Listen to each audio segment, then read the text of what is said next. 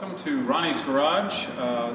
We are holding Rolls-Royce Owners Club of Southern California's monthly tech meet. Today we're going to be looking at Silver Cloud 3. We're going to be resealing the steering ram up at the front, and we'll be looking the car over for numerous other leaks that I'm sure we can find. Okay, so now use the fiber washer, which is the outside diameter of the fiber washer is about the same diameter as that smaller diameter inside. So what that's going to do is when you put the steel washer on it, which is the outside diameter is the same as the bigger one, in theory it's going to push it all the way down and then force it a little bit more so that that fiber washer compresses that rubber thing. Okay, put that on. And then this scraper right here sets up. And it sets up above this plate. So when you're putting the plate back on, this thing right here, and you're tightening your screws, you're going to do two things. You're going to pull this inner sleeve up to the snap ring, and hopefully it'll lock in place. You got to make sure it locks in place. And then, once that happens, you tighten the screws and it's going to compress this brass thing. So it does two things when you tighten that up. This washer has a flat side and it has a step down side. Okay? So the flat side goes down. And the step down side goes up, and then this it's supposed to fit into there, not like this. Okay? So when you're tightening the screws, you're pulling first of all this inner housing up to the snap ring till it locks, and then you're an additional squeeze on that to keep the seal from rocking and moving around and hopefully compress it a bit. So when you put in the circlip, you put it so the ends are around the hole? I put it so that it overlaps the hole, just one end, just a little bit. Ah, so you can push in and... So I can push in and hook it real easy. Right. Sometimes, if they've been in there a long time, they don't want to come out.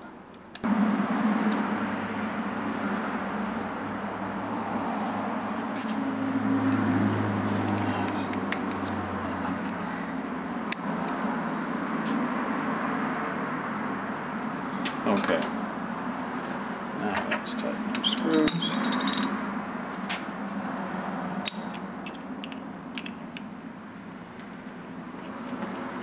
Thanks for reminding me, by the way, Brock. I left it out. I would have figured it out.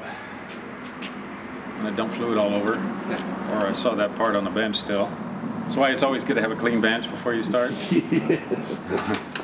You should have no parts left over. Except for the old ones, or ones that needed replacing.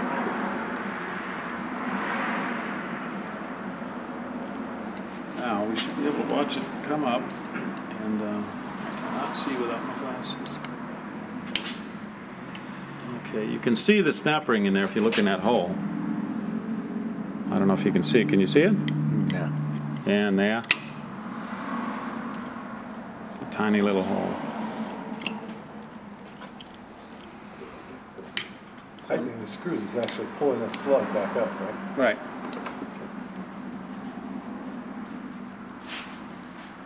Forcing the washer. Yeah, okay. So that squeezes it between the two flat surfaces.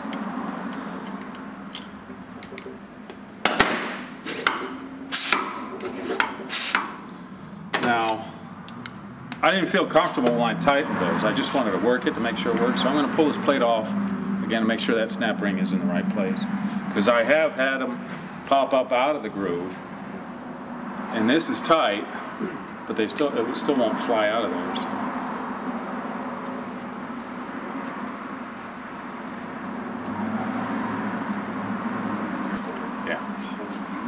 I can see in there it's still down in the groove. If it popped out, it'd be up next to the house. So. If you want to look in there, but the snap ring is down below. It's down below, down to this level.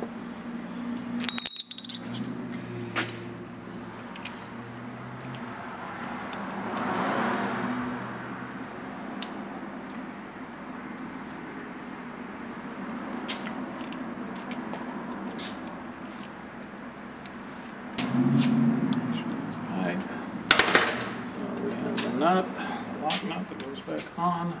You can really see the difference in colors there. So. What's the torque spec on the screws?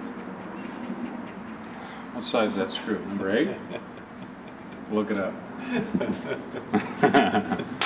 All right. This fitting here is a pipe. It's got 1/4-inch pipe on this side, and like I said, tubing on this side. So this has to have some sort of sealer on it. You can use RTV or you can use pipe tape. Now, a lot of people hate this stuff because they don't use it right. They'll put it on there and they'll wrap it around and then screw it in, and then this crap gets in the system. Don't do that. If you don't want it to get into the system, if you're screwing it in, it's going to push its way. It's going to want to stay. Don't go so deep. So I always wrap in the direction of the screw in. So I don't go to the end because I don't need the sealing there. And another thing you've got to be careful of, and I've seen it before, it's tapered. So if you keep tightening it, it's going to break whatever it's screwing into. And I've seen these crack here before. Now, I don't know if it's because when you're putting it in or when you're tightening that fitting without holding this on the backside for the tubing fitting. In my opinion, it's because they don't hold this and it keeps leaking and they keep trying to tighten it and it's It's stupid. That's my opinion. There are 2 fittings. Hold the bottom ones. This doesn't have to be that tight. All you need to do is crush that seal, right? It's pipe tape. So I don't know the torque spec on that either, but it's not real tight. The key is it doesn't have to be real tight. If you got those threads all sealed up, it shouldn't move. But like I was saying, if you're tightening that other fitting on here, and you get to the point where that fitting's bottomed out and you tighten it some more, that hose is going to make it back off in here. And then that's going to leak. So when you're tightening a tubing fitting, you always use both. You hold the bottom one, don't let it move, and then tighten this until it gets its crush feel. Alright? If you're restoring a car, then you're going to want to paint this before you do it. And you want to have it properly prepped, primed, painted, dried for days. Right? And maybe a little color sand and polish. Oh yeah. Yeah. I would think so because Suspension part. That white glove inspection. That white glove inspection. Okay, so let's look at this plate here. And we want this to be the vertical position. Okay, so you got this is, just say this is at vertical. And then you got an angle coming up here. If this wasn't bent, then this would be at the same angle as the bottom part. And as you can see, it's a little twisted that way, right? It's not quite. So that's where I'm going to straighten it real quick. And it's not rocket science. I'm just going to take it here and I'll give it, that's pretty close. Now it's got a little bit better of an angle. It's got more of that angle. And it was pretty obvious. You could see it was dipped in there. Some of these get pretty bent. And even worse yet, the bracket on top gets pushed up. So normally, if you straighten this out and it's not too bent on the top, you can use the washers to get that ram to get your clearance that you want without having to get into a whole reconstruction thing. So I think this should be fine for us. Alright, so now we've got to, I always like to start the threads on the ram at this point because I can move this around and it's a lot easier. So right now I'm just screwing it on here. Just getting it started. So yeah, basically getting it started. Yeah. And now I've got to push this in so I can get to this fitting to that hole. All right, here we go. Now I can put this plate back on. So I'm going to put 1 washer on the bottom. This has 3 washers that were between here. And since we want more clearance on the top, I'm going to put 2 washers on top, 1 washer underneath.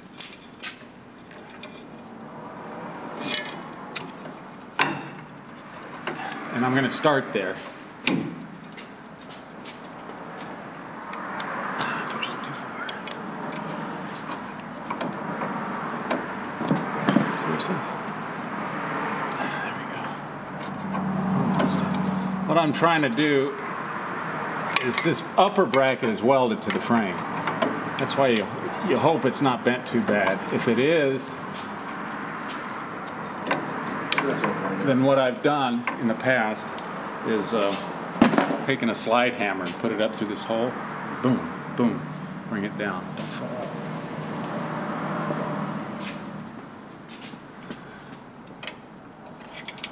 What I'm trying now, trying to line up that hole.